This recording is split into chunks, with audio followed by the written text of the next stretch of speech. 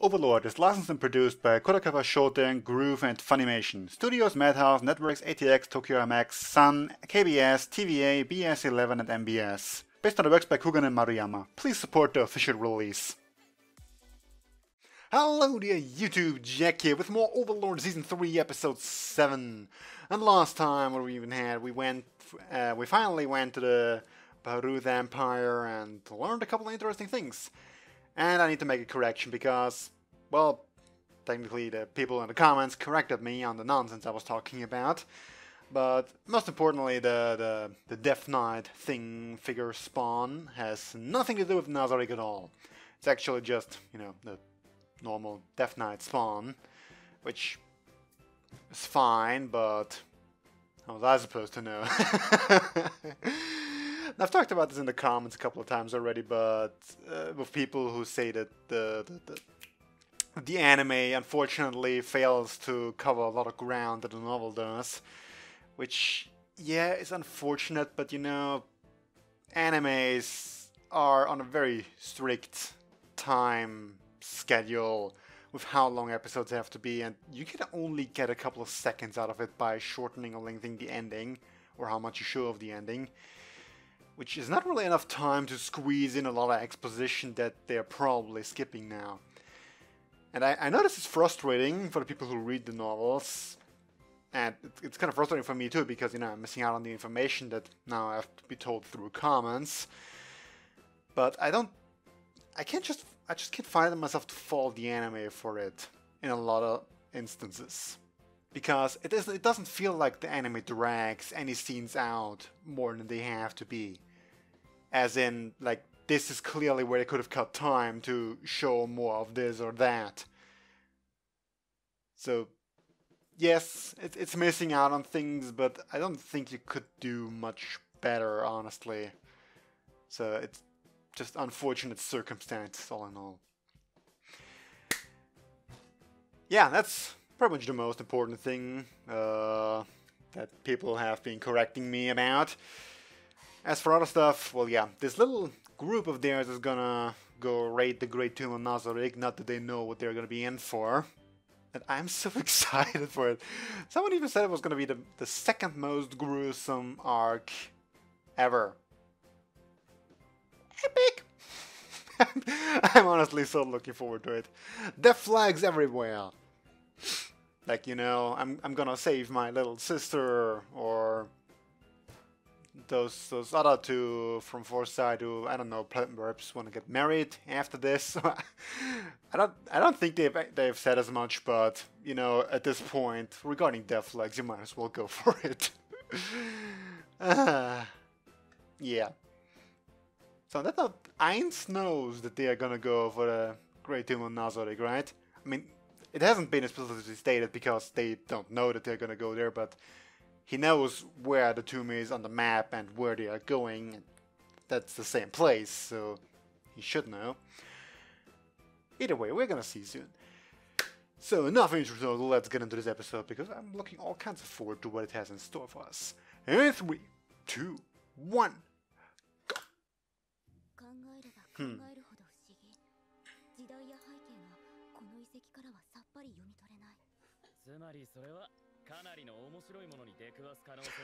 That's one way to put it, yes.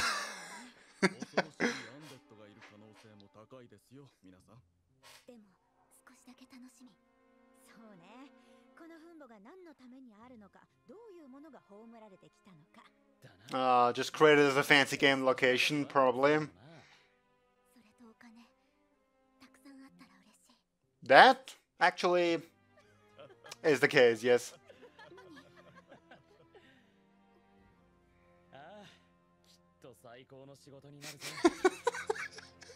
Yeah, you're just for boating everything. Still love the opening. They're all gonna die, aren't they? You know, as I've said many times now, I'm reading the novels, though I'm doing it at a remarkable slow pace right now, still not done with Volume 2. And anyway, in Volume 1, they repeatedly mentioned that back in the gaming days, there was a big raid with, I don't know how many people, level 100 adventurers who actually got, like, all the way to the, what was it, the 6th floor? No, maybe even past it, you know, the amphitheater. I don't know how to pronounce this goddamn word. The freaking level where Aura and Made are on. And they even got past that. Which is, you know, the background here. And that was a way bigger party than what they have now, but... Anyway, they mentioned this so many times, and I just keep thinking, what was it like? To finally see the tomb being attacked. Which, when you think about it, the whole place of putting all your guards there is in hopes of being attacked, no? If you just put them all there and nobody ever attacks, it's boring as hell, isn't it? If this is the best you can do with magic, then yeah. You guys are screwed so many ways. Ooh, that's a neat little magic. Oh, there it is. That beautiful crest. You know, I can't really tell the difference between the dialect, if that's what's supposed... Not just the tone, but you know, the manner of speaking. In Japanese. Neat! I'm honestly just so excited that we finally get to see this.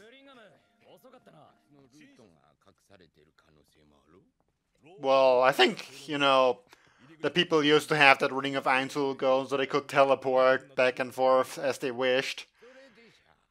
So who knows if there's an entrance like that.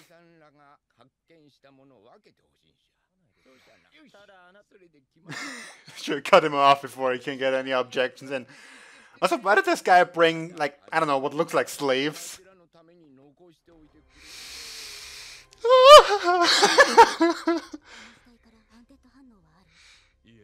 I mean, you know... Wait, first level is Shaltier, right? I mean, no chance they would even get past that.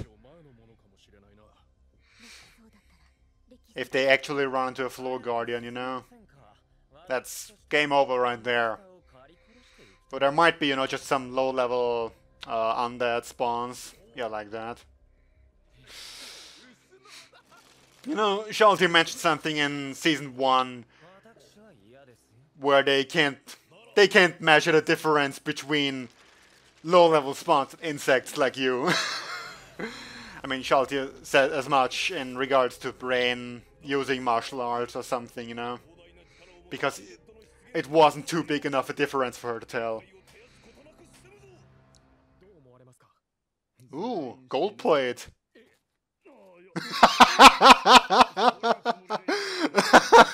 Yeah, he knows. Why do you cheer up about the prospect that you should expect the worst and that they're all gonna die? I mean, it's not a bad idea in a way, but nothing to be that happy about. Ooh. Well, gotta handle the first raid in however many years, huh? I don't even know. Has it been years since someone attacked in Yggdrasil? Again, you gotta make this fun, right? Not just wall him off with Floor Guardian first thing. I don't know. I would assume they make it at least a little bit further.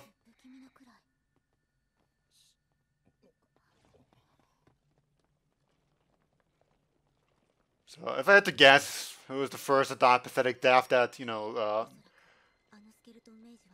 that noble guy with the girls in rags. I mean, sorry for them that they have to die here, but oh well. Also, you know, if all of them end up dying, neat, then wouldn't the Empire just send perhaps a bigger group next time? Next time, I mean.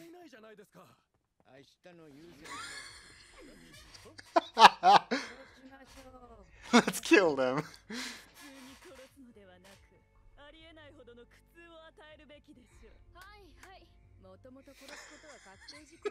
This is so carefree, but everyone is motivated. I almost feel sorry for them, but I'm way too hyped to enjoy this right now.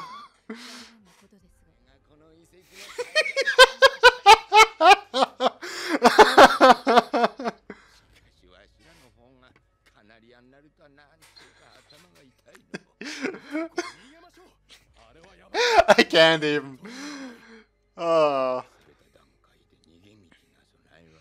The strongest ones are just watching for fun. Death was instant. Have you not realized yet that they are just watching this for fun? Ah, beautiful.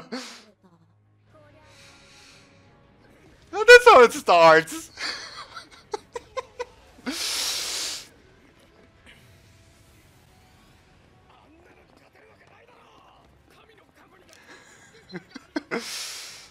My, what happened with underestimating you, huh?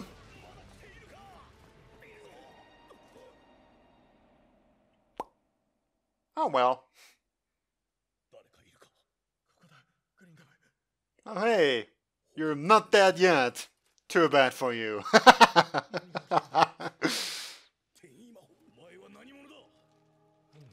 Well, some weird bug that I really don't want to deal with. Cannibalism.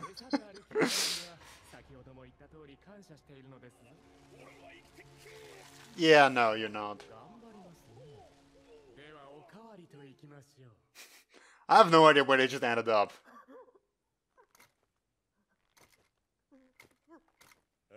Though hell might be close, you know? Oh hey, that doctor guy. Why does everybody want to bang Heinz?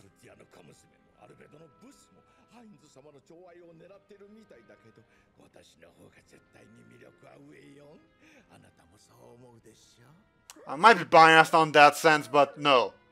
No. No all the way. Yeah, you know. A good torturer is not gonna let you die anytime soon.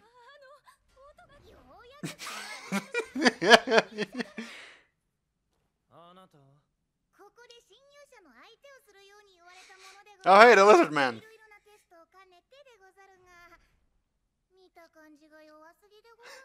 Of course they are too weak. Well, yeah, like hell you are. Especially if he has figured out martial arts.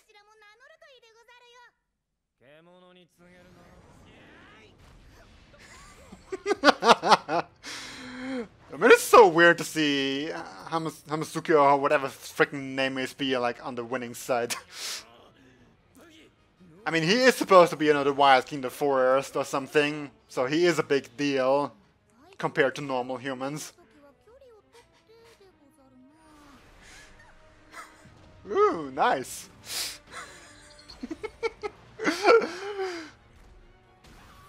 I mean, he has some skill, has he not?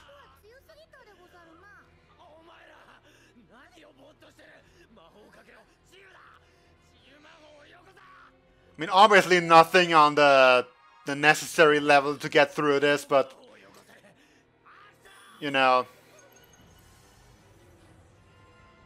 some skills.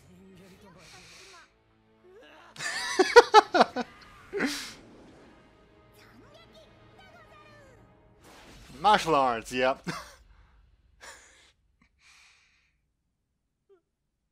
Aww, sucks for you.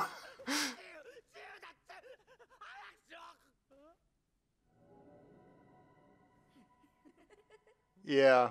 What even are you gonna do to them now?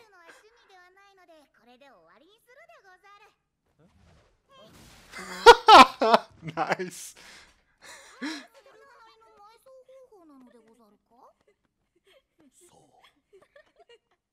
Ah, they seem a bit broken. So back to the remainder of that other group, huh? Okay, so they didn't actually make it that far. Honestly, I would have been surprised if they did. Oh, that was glorious. Thank you.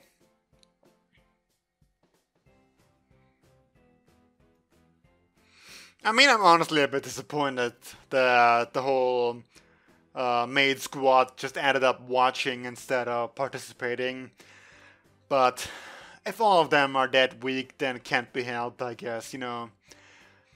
If any of the people who even have a name in this place were to participate in the fight, it would be over in an instant. I mean, it kind of ended up being like that too, but... Anyway,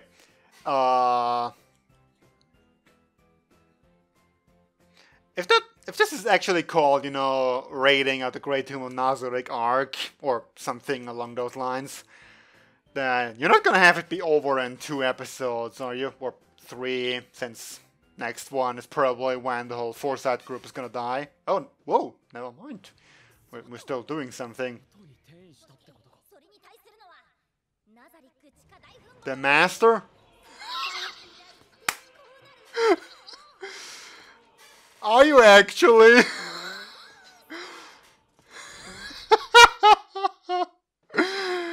You know, they might just survive then. I'm not joking. If the whole point of all this is, you know, to spread the name of Ainzul Gonzo, if he actually goes through the effort of taking them on himself, then he might just gonna let, you know, 1 or 2 of them live to spread the word.